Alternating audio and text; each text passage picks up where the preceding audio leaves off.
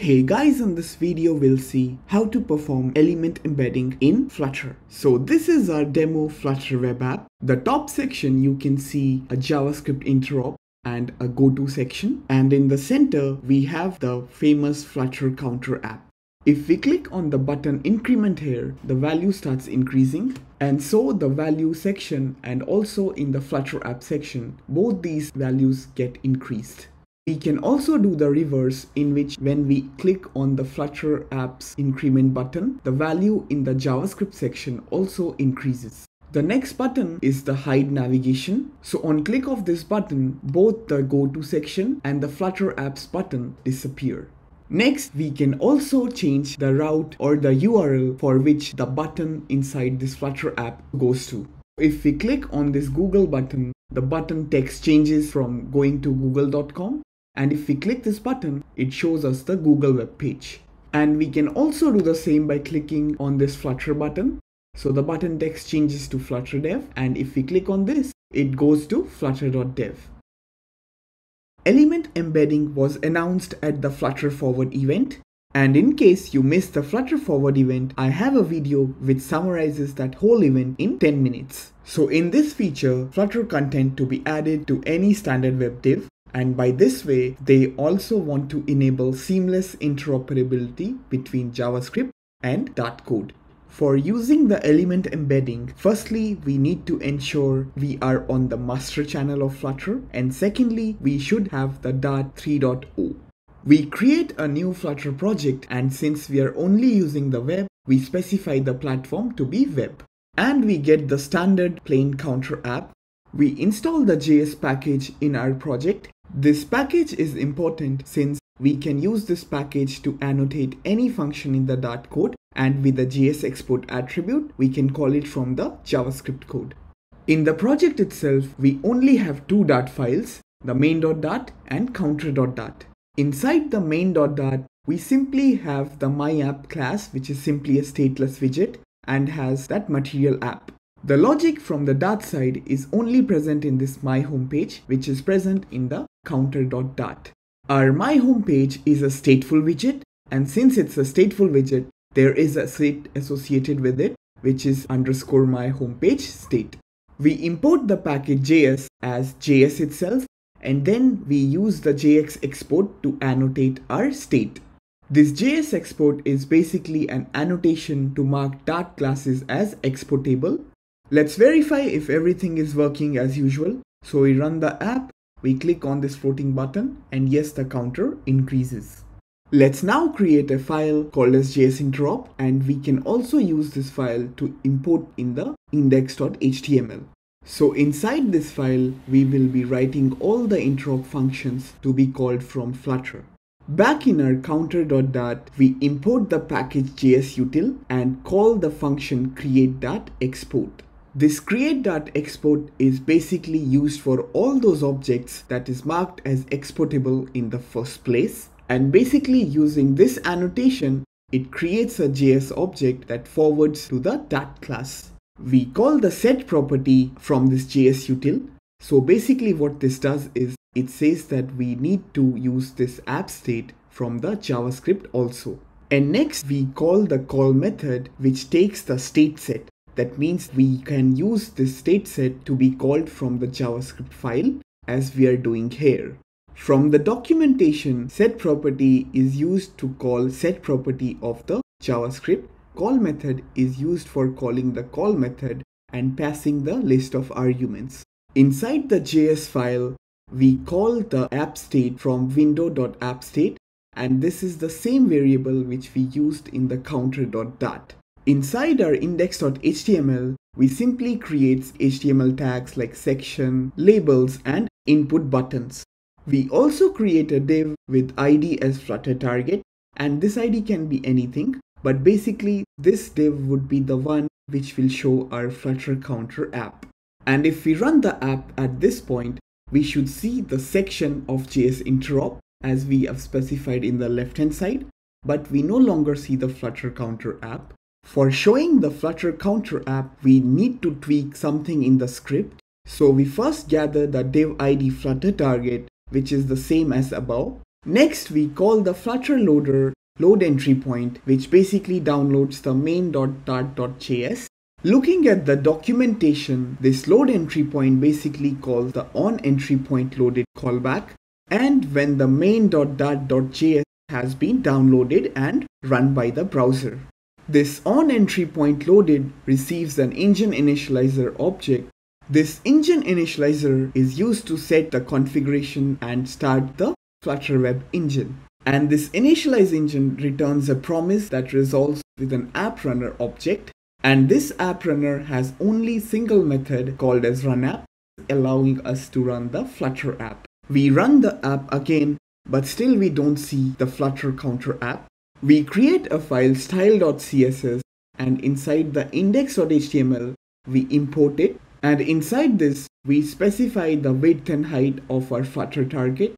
And this Flutter target is basically the same div where we assigning our run app, and also we assign a class center, which is nothing but we tell that to render our app in the center. We run the app again, and now we can see the Flutter app. Let's test the functionality. So yes, it increases. In our JS file, we just write this snippet wherein we get the value of that input box. Next, we write a function called as updateState, wherein we get the count variable from the app state, which is the Flutter state, and assign it to our JavaScript input box. Heading over to the counter.dart, this count variable is present in the Dart file, but it's still not exposed to the JS side. So for exposing, we simply put the JS export annotation. In the JS file, we are registering a callback to update the HTML from Flutter, and we are calling app_states add handler. And next, we are passing our function to this add handler. But this add handler doesn't exist in the Dart side, so let's create it. This is our add handler function annotated with JX export and taking a void callback parameter. And if we click the button, we see that nothing gets incremented to the JS side, and same when we click the JS button, nothing gets incremented on the Flutter side. To solve this, we initialize a stream controller, and as a good practice, we close the stream in the dispose function. Next, we modify our add handler function, and inside it, we listen to the stream of incoming events. These events are coming from the JavaScript side. We call the update state to render the first value as 0 in the input box. And we can verify the first value as 0 in the JavaScript input box. We get the increment button using the query selector and register an event listener. And in this listener, we just call the app states increment. This increment is present in the counter.dart, but it's still not exposed. We add the annotation JS export, and also in the stream controller, we add an event. So this line makes sure that the handler in the JavaScript side also gets invoked. And now if we run the app again, let's click on this increment button. We see that the value in the JavaScript side also gets increased. And now let's click on the increment button. We see that the value in both JavaScript as well as Flutter side gets increased. There are times when we need to copy-paste a snippet and share with our teams. Introducing Pieces, a code snippet manager we have been waiting for. It's beautifully integrated in your work environment, for instance, VS Code, JetBrains, or even Google Chrome. They have a desktop app for Windows, Apple, and Linux users. Let's install the Pieces desktop app for macOS, which is entirely free. We can see all our previous saved snippets by just scrolling down here.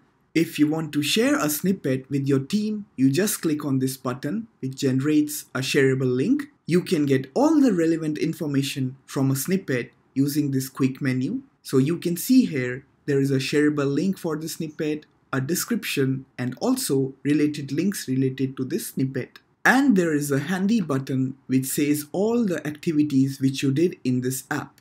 Let's say you are searching solution of a problem and you encounter a useful snippet. So let's say you want to save this. So you simply click on copy and save. It gets automatically saved inside your Pieces app. And if we navigate here, we see the snippet which we just got saved. These options are available since we have installed the pieces as a Chrome extension, and this extension extracts all the snippets related to this Stack Overflow link. We can also save a snippet from VS Code by just highlighting the snippet we want to save. Right-click and choose Save to Pieces. On the bottom right, we see the snippet has been saved to pieces. Heading back to the app, we see the snippet was saved. And this was possible using the Pieces plugin for VS Code. So next time, instead of bookmarking, try Pieces. We apply some styling to the CSS, and if we run the app again, we see the CSS being applied. For instance, the hover and the icon turning to pointer. We create a new section using simple HTML, and this time we use two buttons, Google and Flutter. And if we restart our app again, we see the values being applied and our UI looks like this. In the Dart file, we add an elevated button which looks like this, and on click on this, we have nothing. So this is our function which will allow us to launch a URL when we click on that button. We create some variables with default URL as Flutter dev. We use this condition is shown to show whether the button should be shown or not, and on press of this we launch a URL. So this is our UI now. There is a button which says going to Flutter dev, and if we click on this button, it opens the flutter.dev website. Our goal is to change the text of this button as per the button selected above, and also the destination, since as of now it's going to flutter.dev. If we click on Google button, it should go to google.com, and if we click on Flutter, it should again go to Flutter dev. In the JavaScript side, we get access to the Google and Flutter buttons using query selectors. We register the event listeners, especially the click listener, on both of these buttons, and call the app states get value with google.com when Google button is selected and flutter.dev when Flutter button is selected. So now we need to create this get value inside our Dart file. We create this function get value, accept the payload as string, since from the JavaScript file we are sending a string value. Next, we select the URL variable and make it equal to the new payload, and also add a new event to the stream controller. We run the app again, and now if we click on this Google, the text changes to google.com, and if we click on this button, it opens google.com. Again clicking on Flutter, the text changes to flutter.dev, and clicking on this, it leads to flutter.dev. In the index.html, we create a new button with value as show navigation. Here is the button which we just created, and our main goal is once we click on this button, this section should disappear along with this button in the Flutter app, and if we click on this button again, it should look like this. In the JS file, this is the function responsible for showing and hiding the div. We get the button using the query selector and register the click event listener. And next we call the app state showHideValue, which gets the value from this showHide function as true. In the Dart side, we write this function showHideValue, which takes in the parameter boolean, since from the JavaScript file we are returning true or false. And based on the value received, we set the variable is shown to true or false. We run the app again, and if we click on this button, we see that the div disappears, and if we click again, it appears. But notice one thing, that the value of this button or the text of this button showing show navigation. So let's fix this. We write a function showHideNav, and based on this variable is shown, it changes the text from show navigation to hide navigation and vice versa. On the JavaScript side, we write a function update text. So basically, this receives the value from the showHideNav which we just wrote in the Dart side. This value from the Dart side is then set to the JavaScript button value. And finally, we call the add handler and pass in this update text void function. And this add handler is present in the Dart file already, which we had written previously. And if we restart our app again, we see that the button text is hide navigation, and if we click it again, it becomes to show and vice versa. That's it from this video guys, and thanks guys for watching.